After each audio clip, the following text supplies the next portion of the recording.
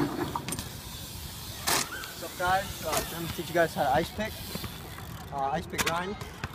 So pretty much what you want to do for the ice pick is you want to know how to manual, because ice pick grind is you're grinding on basically one of your pegs, your back pegs. So I grind to the left side, and pretty much the main tips for ice pick is have your balance point with manuals, because that's going to help you when you get on it to balance an ice pick. So pretty much if you fail at doing ice picks, then you're going to land into a feeble. And how to prevent that is when you're going at an ice pick, so I'll show you. When you're going to attempt an ice pick, you don't want to start doing your ice pick grind right here. Try learning to grind at first, like all the way at the end, just so that you could at least get like a little bit off, like just a little bit. And pretty much what you want to do is, to prevent yourself from dropping into the feeble position, go into the ice pick as if you were about to do a double peg. So go at it like straight, and when you double peg, you hop and you dip a little bit and you drop your 2 pegs on. But when you ice pick, you want to do the same exact thing, but instead you just want to shift your weight back, and instead of dropping that peg down, you want to sort of lean back, and you want to so you pretty much, you just want to hop, get level, and then drop your back end, like drop your knees. And as soon as you drop your knees, your bike is going to drop like that, and then all you're going to want to do is lean back, stick your knees out, and you're going to want to balance out with your knees, just like fight it out with your knees. And it's pretty much all in the knees and elbows. You want to have that locked, just like you do in a manual. When you're doing a manual, you know, you lean back, you have your knees popped out and your elbows are all like locked out, and you're all just like in that manual position.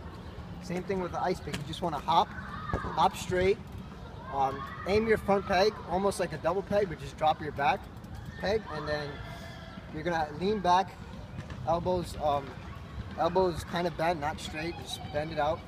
Your knees bent too, lean back, and just try to find your balance point.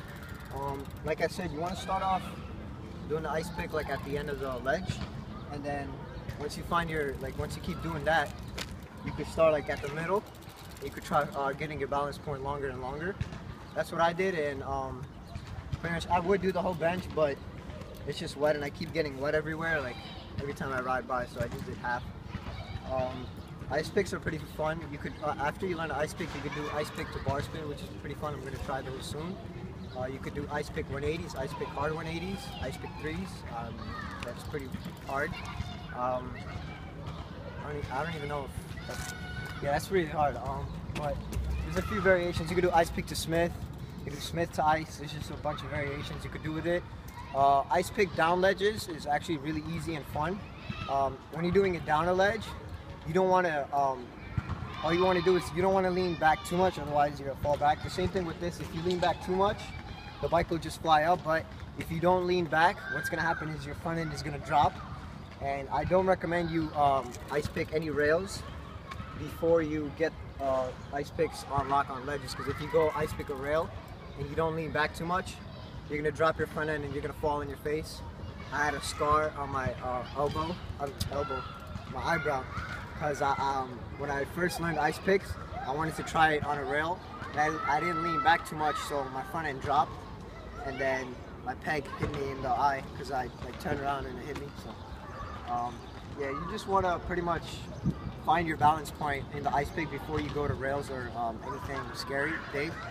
And I just recommend learning it on something low, something like a bench, stem height or below, preferably below stem height.